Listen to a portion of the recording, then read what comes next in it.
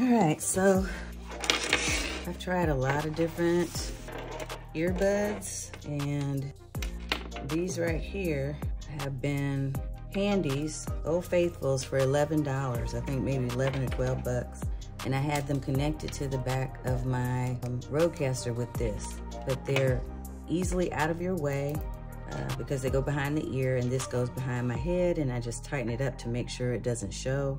But they've started getting bad. So now I have these new Behringer SD251 CLs, and we're gonna see, oh, nice.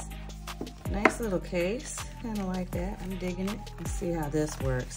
I use these for my live streams, for when I am going live with a guest, but lately I found myself needing headbuds even more because I use them for recording to make sure that the sound and the editing is working out well. I'm gonna move this other one out the way. And I'll show you why I need the adapter, this little adapter. So the adapter is because we need to make this fit in the back of the Rodecaster. So pop that on like that. And that way now it'll go in the back of the Rodecaster and serve as earbuds. So now I gotta test the sound. I can see these look definitely a little bit different. Maybe taking up a little bit more space on my ear, so it'll probably be more obvious. We'll compare the two. All right, so I'm gonna show you the comparison, and I wanna show you how these look. So I know a lot of people like the big giant, you know, earphones. That's never been me. I'm a person who has really tiny ears. I don't even have a true earlobe. It just connects directly to my head and my face. And I get annoyed quickly when something is on my ears too much, if it irritates me. So these are the first ones, and these are the Me or MEE Audio M6 wired earbuds, okay? These are the ones that I have that I paid 12 bucks for, and I can share the link with you in case you want to try them because they've worked for me for some time. What I'm using them for particularly is just for in-ear monitoring. I don't want to have the echo when I have people that I'm interviewing for my live streams, but I don't want the huge earphones, and I definitely don't want to use Bluetooth or anything that's like not wired because it could potentially go out in the middle of my stream, and so I don't want to risk that. So these are wired, okay? And they go behind my ears, and these are the old ones. And I'm gonna show you how I'm putting them on.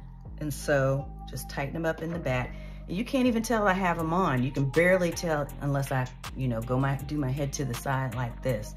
But they're very inconspicuous. So when I'm talking to people directly to the camera like this, when I'm talking on the live stream, it's very stealth, right?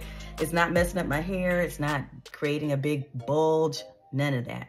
And the way I had to connect them was like I showed you, I had an adapter. But here's something that is fun for you to know about the new pair. So I'll pull those next. Okay, so the new pair are 39, 40 bucks. Still really inexpensive, not super pricey like some of the bigger, badder ones are. This one's a Behringer, which is still a pretty good company when it comes to this type of equipment. But here's what I'm gonna show you that's different. One, I'm gonna show you the look. Do that. Gotta remember which one's right and which one. This is a little bit harder to determine, and they sit a little funny, but I'm gonna see if I can. So it took me a little bit longer to figure out how these sit in your ear, and I do think I'm gonna need to get a smaller, the little pills that are on the back end. I need to choose a smaller one because again, I have tiny ears, but let's just see how much real estate this takes up. Okay, the sound quality is pretty decent. It's better than the $12 ones. How about that? Okay, so there's that. Okay, tighten it up. So yeah, you can see it a little bit more. It's not as easy to hide, but I'm molding it to my ear a little bit, and it's not too bad. I keep hearing this popping noise because I think, like I said, that little pill that goes on the end that you pop into, you know, protect your ears, it's a little bigger than so I'm gonna fix that. And it does take up more space, but again, I'm looking directly at the camera. I'm not trying to, you know, turn my head all the time. And what I still like is that I have the option of pulling clear. You can do clear or you can do black from what I saw. I always do clear with the white, you know, I'm just calling it a pill, but that's not really what it's on the end. Now, here's something else that's cool about this that I wanted to show you. I think you saw this in my unboxing, that there's a case. So that's actually a little bit more high class. Still only 40 bucks, but a little bit more high class than my $11 one. It does have these smaller pills, so I can choose from these. I see the one that I need, so I'll be changing.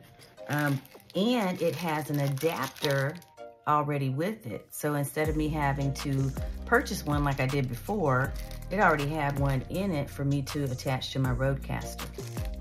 So I could just use the one that they have, or I'm keeping the one that I already bought anyway. I'll have this as a backup. This is what it looks. And here is a little, what do they call these things? Carabiner, a small carabiner. So you can put that on the bag. Now this is something that's neat, and I didn't know what it was until somebody showed me on a video. But see this little tiny tool right here? This allows you to clean out. So if this gets dirty, you can actually pull it apart from the cable, and you can get down in there and clean out any type of dirt, which I like. I like that. I like things to get all yucky. It also has the black versions of those pills that I was talking about. I gotta find the proper name for it, but you know what I'm talking about. Okay.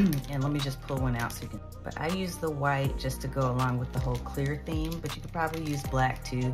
I don't think it's gonna change this. So this is still sticking out a little bit more on one side. I make sure I get it in there real good after I put the new size on. That's it. I just wanted to show you what I am using now is a SD 251CL. This may be backwards. I'll try to flip it. But the SD 251CL, these are studio monitoring earphones, and they are, I didn't see them on sale, but I'll put the link below. What I did notice is that they are reasonably priced, and that's what I was looking for, is reasonably priced, something that will allow me to do the in-ear monitoring during my streams and prevent the whole echo thing of having when you have a guest on. So I'll be checking that more frequently. I am not an audiophile. I am not an audio head, so I'm just sharing with you, in case those of you like me are amateurs when it comes to audio, what can work to help you with your live stream. All right, that's what I got. I hope you have a wonderful rest of the day and that you've enjoyed this video. If you did, make sure you like, follow, and subscribe. Tanya Smith, Stream Like a Boss TV. Take care.